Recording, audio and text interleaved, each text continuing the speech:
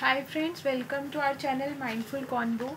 For today, the topic will be integrated reporting, which is an important topic of SBL subject in ACCA. So, what is integrated reporting framework? So, earlier the results of organizations were reported in financial context. They don't show the clear picture of the working of organization. So integrated reporting came into picture which considers the strategic aspects also. So integrated reporting is more concise communication of an organization's strategy, governance and performance. So it also includes corporate governance. It describes a link between organizations' financial performance with respect to economic, environmental and social aspects. So it also includes how organizations create value from their activities over short, medium and long term. So it also includes a long term approach as well. So it is a very good framework to analyze that what's the current situation of our company. We generally analyze the company on the basis of financial aspects. So only financial aspects are not important. There are so many aspects on which the analysis should be done. So in this framework we will be discussing all those aspects apart from financial aspects which are important. So it enables more effective board level thinking. Also the quality of information available to investors will be more improved. So it encourages integrated thinking and business practices. So in integrated report, we talk about different types of capital. So earlier capital was only confined to cash, machinery, but now we'll see that some other types of capitals are also used. So there are 6 types of capitals we will be discussing here, which are financial capital, manufactured capital, intellectual capital, social capital and natural capital. So financial capital, it talks more in money terms. So it is a normal capital which we generally discuss, like it represents share, bond, bank notes. So earlier this aspect was already covered in the reports, but in this new format which is known as integrated reporting, so in this additional report, what are we going to include? Manufactured capital, so it focuses on asset or material which are used in the production process. So it's more focused to inputs, because what is the cost of input and what are the materials which we are using are really important. We should have the knowledge of all this to come to any conclusion. Then intellectual capital, so it is related to intangible part, so like employee knowledge, training, so which will be beneficial for a company, which may provide competitive advantage, because employees knowledge is the most important part and how we are trying to enhance that knowledge by giving the training. Then human capital, so it focuses on workforce. It talks about their health, knowledge, skills. So it is more related to the employees, to the people part. So if employees will be healthy, production will be more good and productive. Then social capital, so it is related to building up relations with the stakeholders. So how are we building our relationships, like how are we building the relationships with society, because society is also a stakeholder for us. How are we building the relations with the employees, with the suppliers? So it all comes into social capital. Then in natural capital, it includes renewable and non-renewable resources. So what the nature is providing to us will create value here.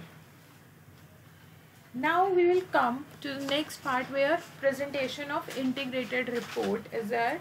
So there are 5 points which are necessary to be understood, that how are we going to present the integrated report.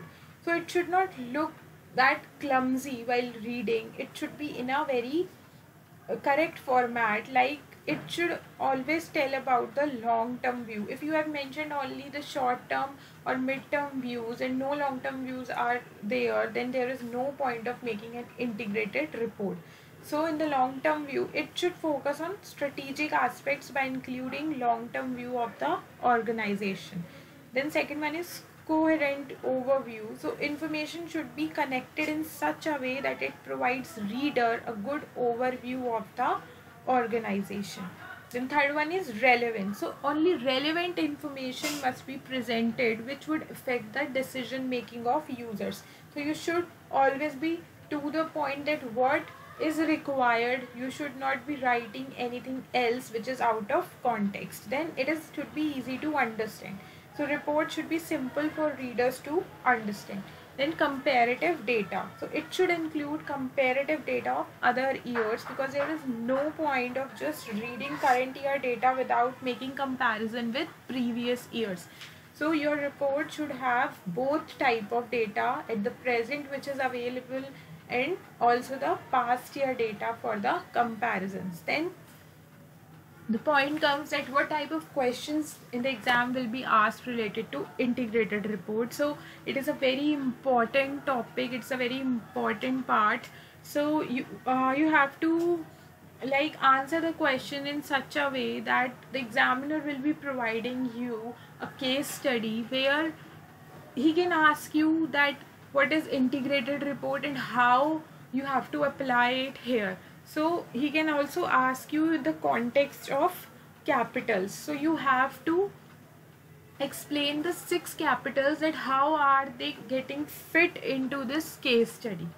So you have to draft your answer in such a way that after each point of capital heading you have to elaborate, you have to link it with the case study. So whatever I have told you in the video, you can easily write there, write those lines and add some 1 or 2 points related to the case study there.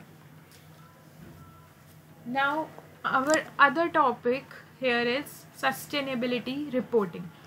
So it includes economic, environmental and social impacts caused by organizations' daily activities. So sustainability reporting is voluntary on part of organizations. So it includes economic, environmental and social impacts caused by organizations' daily activities. It also ensures that organization will continue to exist in future. So it has 3 aspects: profit, people and plant. So profit, it donates economic sustainability of organization. So constantly lower profits will show the lower chances of organization will be continuing in long run. So it totally focus on profits, that if your organization is not generating profits at all, then it means it will be going to become insolvent in future, or there are some chances of this. Then other one is people. So it denotes social sustainability. It talks about the relation of organization with the society or its employees. So how much value is adding to the employees here. So we will take care here about employees' skills, employees' health, knowledge, experience, etc. Then in the plant, it denotes environmental sustainability. So in this, everything related to the natural resources come here. So this was a very broad aspect in the sustainability reporting, that it covers 3 main things: profit, people and plant.